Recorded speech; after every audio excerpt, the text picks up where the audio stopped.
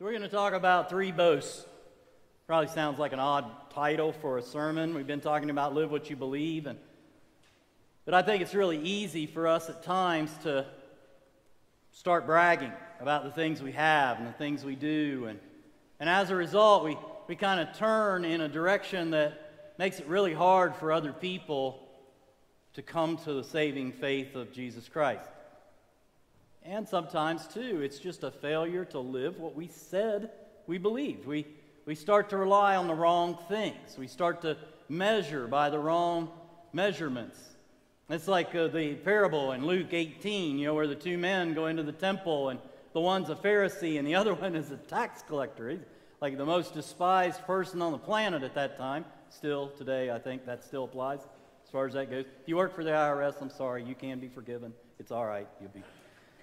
But the Pharisee goes forward, and prays and says, "Thank you, Lord, that I'm not like that guy back there," or any number of other people. He's meant to, nobody really gets left off his list, but he is just glad that he's better than them. And the tax collector at the back smacks his chest and says, "Forgive me, Lord, a sinner." And Jesus says, he is more righteous than the Pharisee in the front. So we need to be careful that we don't slip into Pharisee mode and start saying things and doing things that are more boastful about us and less about our reliance and dependence on our Savior. So we're going to talk about that a little bit today.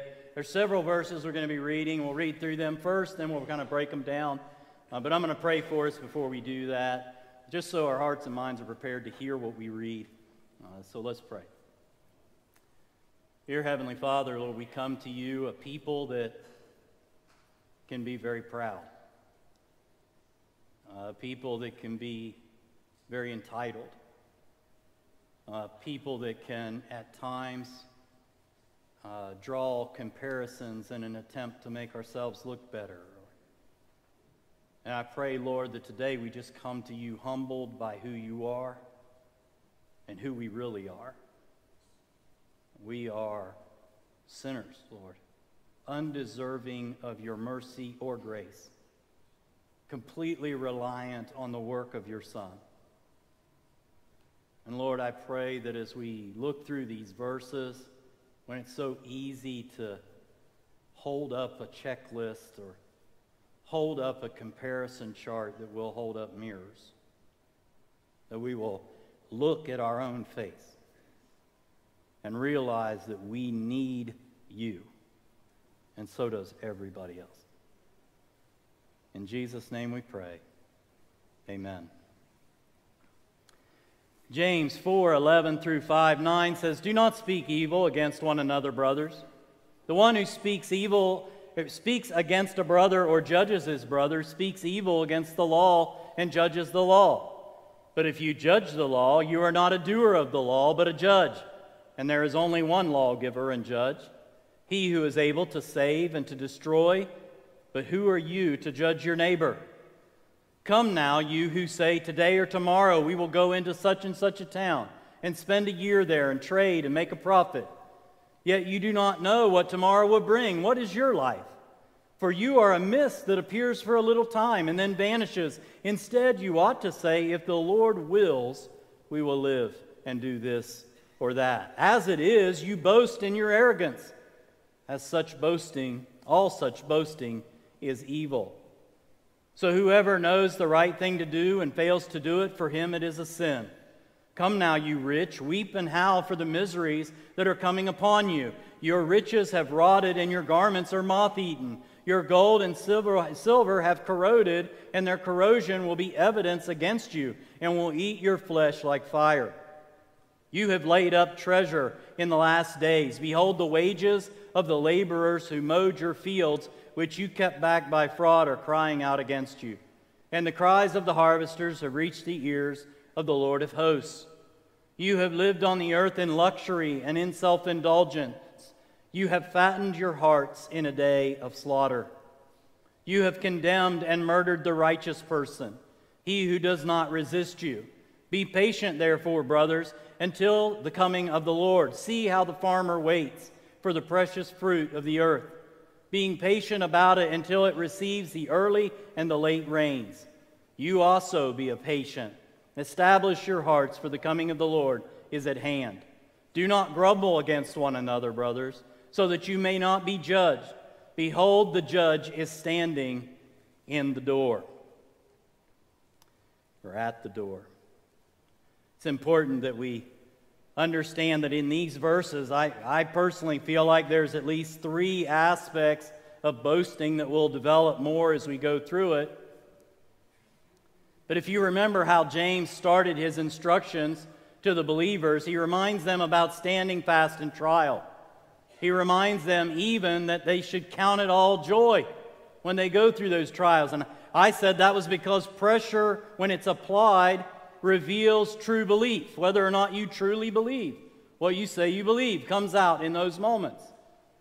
In the time, I used the analogy about the fact that there's lots of times people say they're going to fight, and then they fail to show up. Or in a military setting that say they're going to run forward when bullets fly, and they run backwards when bullets fly. Pressure, trials reveal true things about us. And sometimes they can do that in our boasting. Because we're so self-assured about our standing, our place, our possessions, those things that when trials come or when we face trials from God, we just start instantly showing our list of things. Look, I'm better than them. I don't do the same things those people do. I have better things than them. That proves that I must do better. We start to think that way, and in so doing, we distort the Word of God, our own witness, and at times condemn ourselves because the judge is standing at the door. And the picture there is you're inside thinking you're having a private conversation, and you turn around, and there stands the Lord. So when we get into boasting, we need to remember at times that there stands the Lord. Remember in the beginning, James 1:22 through 25 says, "Be doers of the word, and not hearers only, deceiving yourself.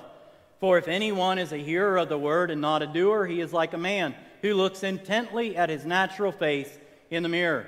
For he looks at himself and goes away and at once forgets what he was like.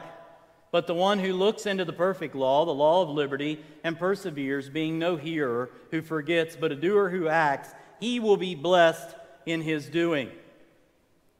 He goes on to say in 26, "If anyone thinks he is religious and does not bridle his tongue, but deceives his heart, this person's religion is worthless."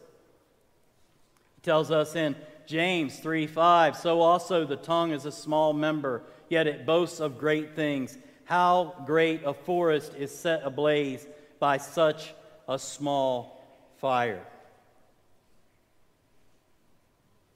The tongue, the thing we say has weight that can build and destroy. Andrew spoke about this last week as well. I only recap all of this so that you can see a theme, a common theme that runs throughout James. And what he means when it comes to using our mouth is that we're to say what matters and not what doesn't. But too often we're too busy saying the things that don't matter to say the things that do matter. And what we say matters. And how we say it matters. I can't tell you the amount of times that I had this particular argument with my sister, of all people, but she will tell you that she is brutally honest. She's mean. You can call it whatever else you want to, but she's just mean. Brutal honesty is a halfway legitimizing excuse for it. What you say matters, but not just what you say, but how you say it. If somebody comes to you and says, "Man, dude, I love you, I'm worried about you, this is something that's going on in your life, and I think you need to remedy it." There's love in that, and that's the right way to say it, because you say what matters, and you say it the right way. But if you come to somebody just pointing fingers, "I would never say that," now you've crossed a different line. Now, what you say may be right, and the way you say it can be brutal. And instead of drawing people towards Christ, it pushes them away. What you say matters. And that's why I recap that first part, because we say we believe and then we're supposed to do what we do, but we can't just walk through the motions either, and our mouth doesn't line up to those things. And the transformation that Christ performs in our lives is a complete transformation. It's not just portions of our lives that become transformed.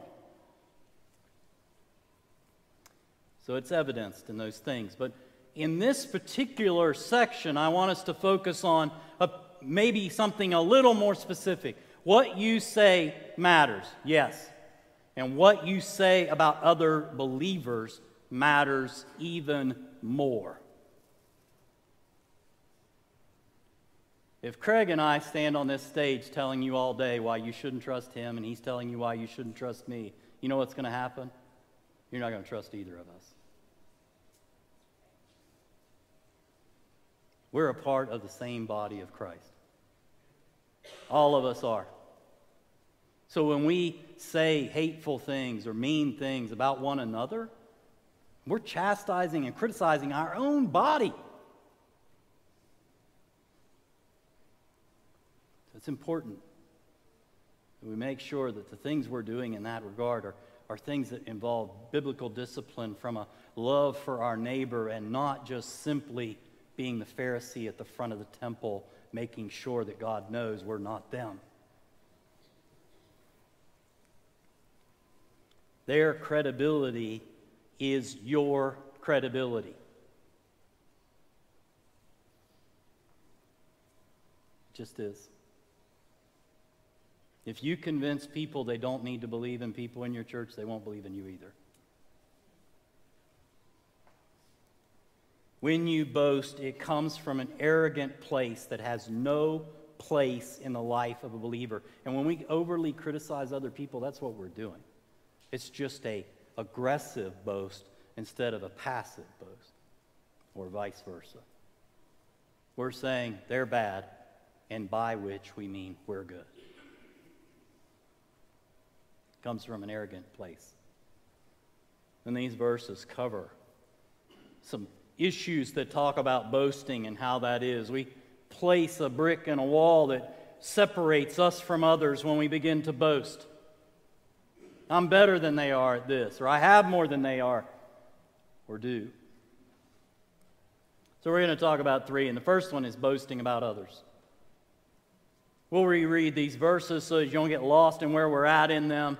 James 4:11 through 12 says, "Do not speak evil against one another, brothers. The one who speaks against a brother or judges his brother speaks evil against the law and judges the law. But if you judge the law, you are not a doer of the law, but a judge. There is only one lawgiver and judge who is able to save and destroy. But who are you to judge your neighbor?" It's like we comparison shop, you know. I'm a little better than this guy because I don't do this thing. We talked about this in Sunday school, about the fact that when you look around the world around us, there are all kinds of different people that come from varying different backgrounds, different races, ethnicities, different struggles, trials. But the fact of the matter is, we have to remember that we do not deserve grace any more than they do. And it won't matter how many times we try to make the list longer on our side or shorter on our side, you still won't deserve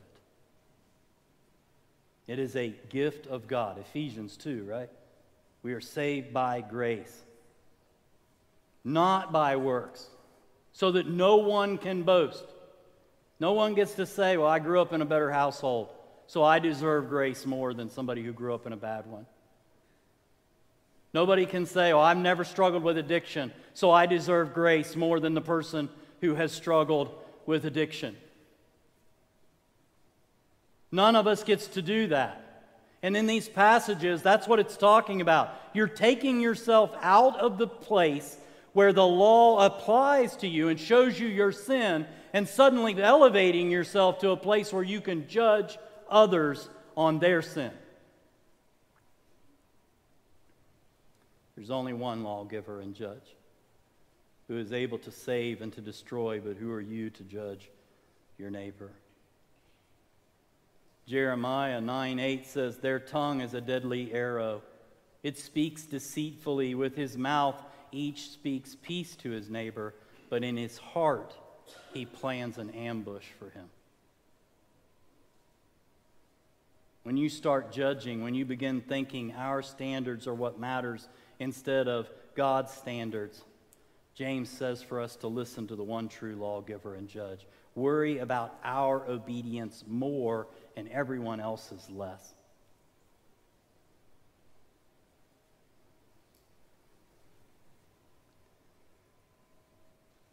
We can tend to boast about others and create barriers that are unfair and unwise. Second, we boast about tomorrow. James 4:13 through 17 says, "Come now, you who say, today or tomorrow, we will go into such and such a town and spend a year there and trade and make a profit. Yet you do not know what tomorrow will bring. What is your life? For you are a mist that appears for a little time and then vanishes. Instead, you ought to say, if the Lord wills, we will live and do this or that." As it is, you boast in your arrogance, and all such boasting is evil. So whoever knows the right thing to do and fails to do it, for him it is a sin. None of us has a guarantee of tomorrow. None of us. And too many of us boast in what we will do tomorrow. I'll start saying the right things, living the right way. I'll start witnessing for Christ tomorrow. I'll start it tomorrow. Monday morning, I'm going to start it. Stop boasting about tomorrow. Today is the day. Today is the day you start to live for Christ, or not. If you choose today to leave and not live for Christ, so be it. But stop acting as if you have a guarantee of tomorrow. We boast in it as if it's owed to us. Shortly after service today, I get to travel north to do another funeral, and in that traveling, I'm going to see a man who had absolutely no health problems whatsoever. Cutting hay one day, and 3 weeks later, he's gone. Starts to cough while he's cutting hay, and the next thing you know, you have no guarantee of tomorrow. I have no guarantee of tomorrow. If we're going to live for the Lord, today is the day to live for the Lord. There is no tomorrow, or no guarantee of it. Matthew 6:34 says, "Therefore do not be anxious about tomorrow, for tomorrow will be anxious for itself. Sufficient for the day is its own trouble," which to me is just kind of the flip side of this too. It's saying, look, even if you were guaranteed tomorrow, to worry about it is foolish. Deal with today. What will you do about your faith today? Not tomorrow. Not the next day. We need to remember who's in charge of today and tomorrow, and it is not us. We do not get that boastful privilege.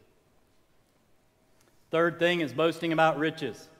In America, I would say we struggle with this maybe more than any other country on earth. We are by far the richest country, and we deal with this issue. James 5:1-6 says, "Come now, you rich, weep and howl for the miseries that are coming upon you. Your riches have rotted, and your garments are moth-eaten. Your gold and silver have corroded, and their corrosion will be evidence against you, and will eat your flesh like fire. You have laid up treasure in the last days. Behold, the wages of the laborers who mowed your field, which you kept back by fraud, are crying out against you, and the cries of the harvesters have reached the ears of the Lord of hosts. I want to stop there for just a second, because where else do we see God's word speak of harvests and workers?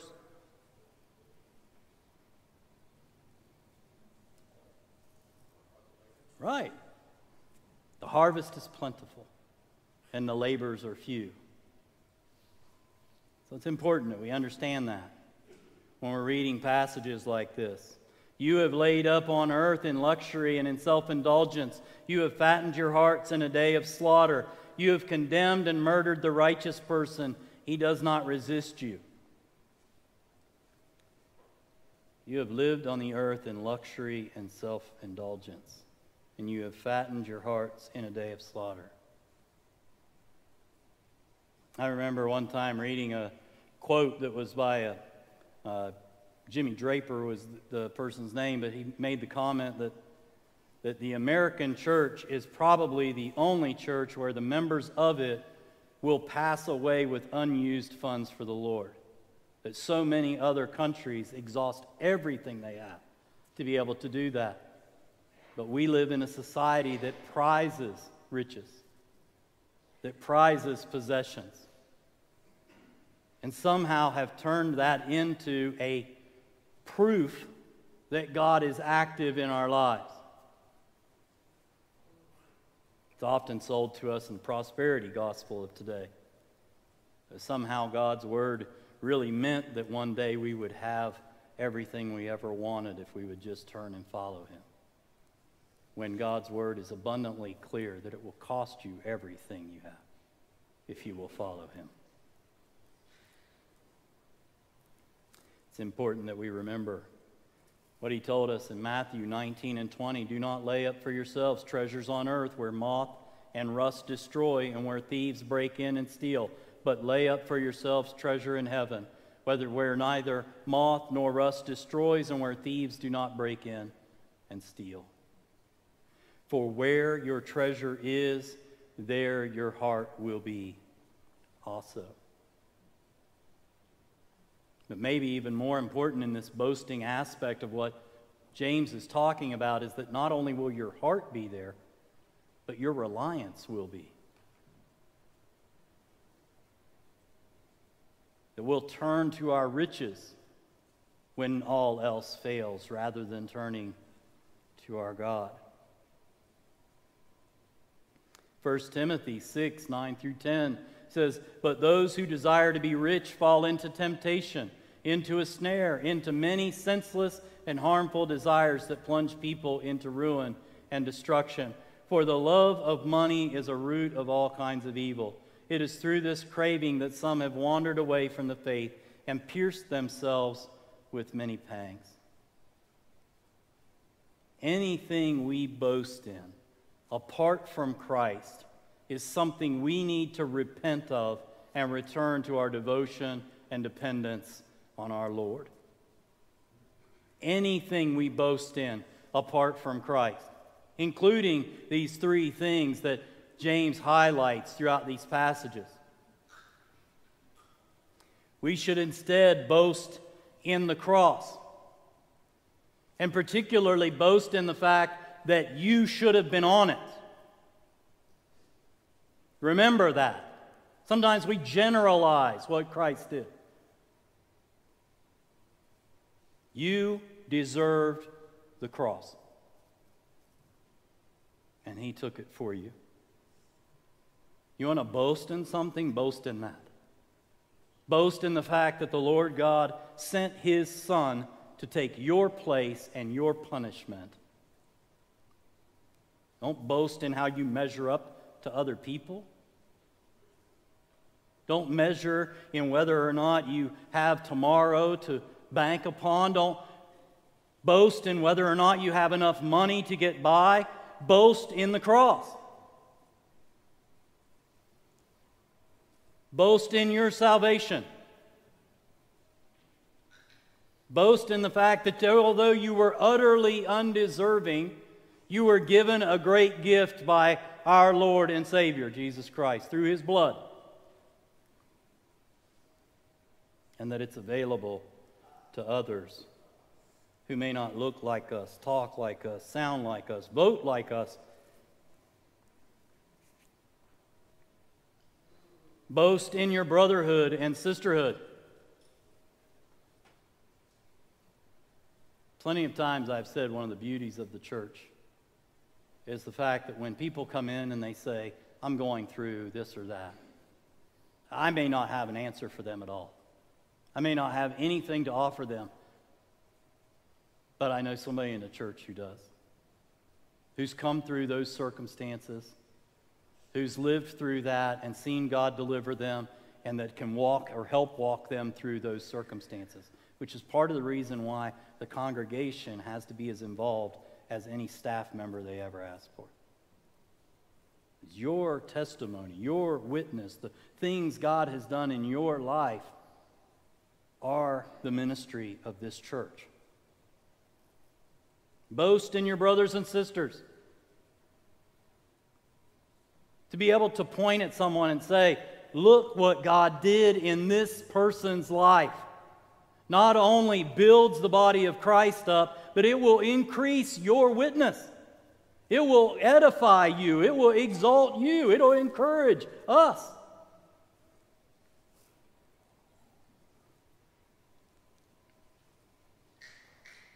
Listen to these words from Philippians 3. Finally, my brothers, rejoice in the Lord. To write the same things to you is no trouble to me and is safe for you. Look out for the dogs. Look out for the evildoers. Look out for those who mutilate the flesh. For we are the circumcision who worship by the Spirit of God and glory in Christ Jesus and put no confidence in the flesh. It means we don't boast in the flesh. We boast in our Lord. Though I myself have reason for confidence in the flesh also, if anyone else thinks he has reason for confidence in the flesh, I have more. Circumcised on the 8th day, of the people of Israel, of the tribe of Benjamin, a Hebrew of Hebrews, as the law a Pharisee, as to zeal a persecutor of the church, as to righteousness under the law blameless.